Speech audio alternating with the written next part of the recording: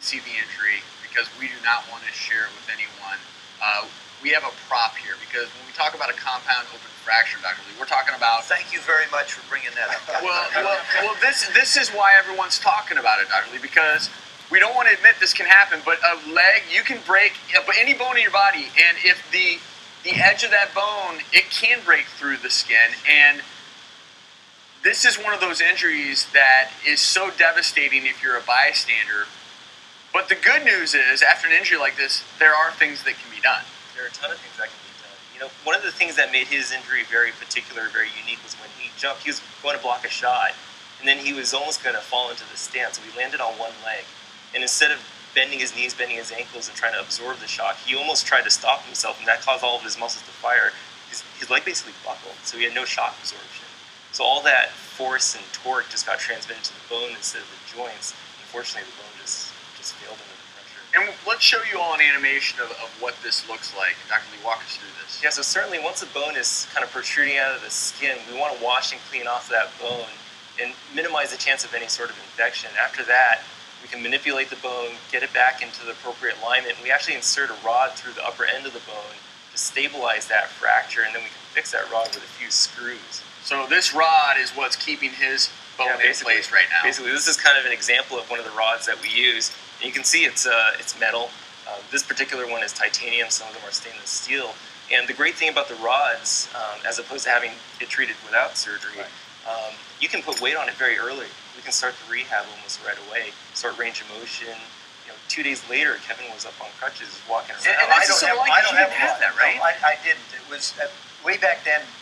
30 years ago, medical science was different than it is today, so we didn't really have that scientific background to do it. I had a very good union of the bones, and we thought it would be okay. Now I wound up with what's called an 11-degree varus, or a slight bend in just above the ankle.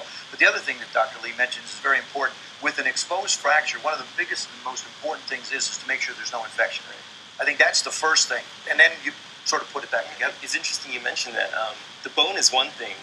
To us, a lot of the times we kind of assume the bone is going to heal, especially in a young, fit, athletic person. The soft tissue around the bone is really what needs to be rehabbed, all the muscle, the strengthening, making sure there's no infection. And that's the key. We've come such a long way that Kevin Ware, we're hoping, is going to have a long and prosperous career, not only at the University of Louisville or whatever he wants to do, because there are now treatments that Joe did not have. And we do want to quickly go to Kevin's sister, Donna Smith, who we have on the phone. And we just wanted to ask you, Donna, how is your brother doing? He is doing great. Like, I don't even believe that he's doing as great as he is doing.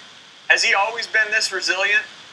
Yeah, I definitely would say so. But this has been the test of all resiliency for all of us. Definitely.